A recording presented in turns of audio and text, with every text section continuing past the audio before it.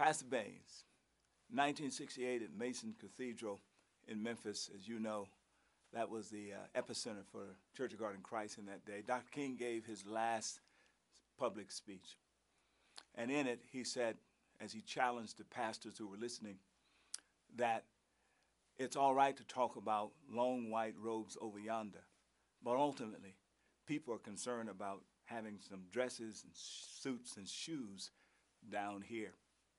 If he was alive today, he would be celebrating your ministry because it's what he calls relevant ministry.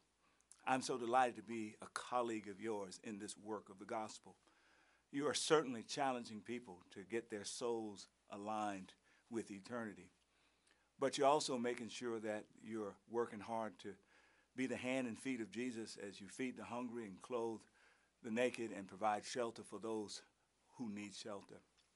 You're also walking with those who have lost loved ones to violence, and at the same time, you're working hard to bring an end to the violence. You're a voice of justice for the marginalized and the voiceless.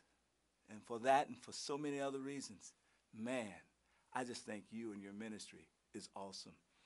If it took you 20 years to get this far in figuring it out and look at the great impact, I can't wait for the next 20 years.